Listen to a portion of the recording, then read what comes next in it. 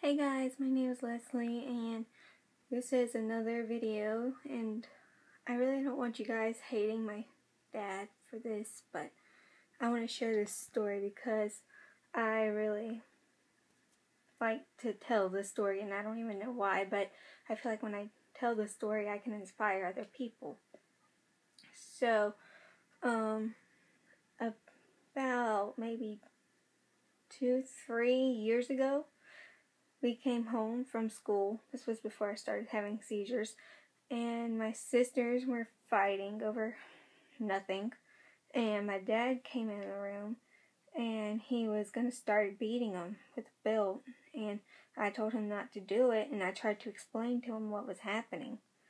And he didn't like that, so he took the belt and he whacked me on my arm with the buckle. And then he hit my head with the leather part of the belt on the top of my older sister's head and just slapped my little sister. But I'm the one who took the fall for it, and I tried to tell him to stop, and I was scared, so I just started jumping on him and was literally just punching him and doing all this other stuff, just trying to protect my sisters. And he chased me into the kitchen and he cornered me and started hitting me with the wet rag. And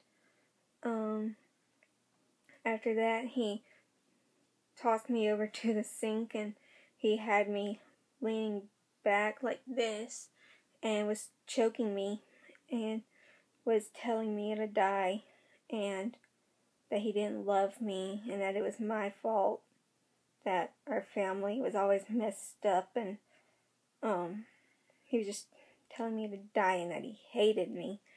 And for a few minutes I did die.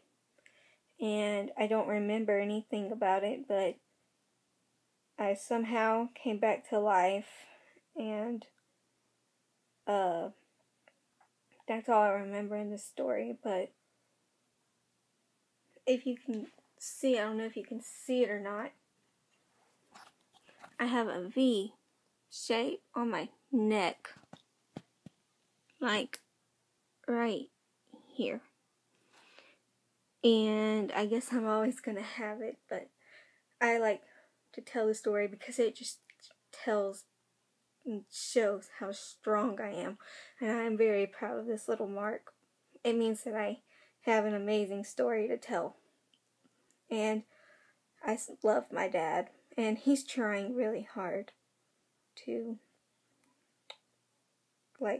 be a better dad, because growing up he was abused and he never really knew how to love somebody.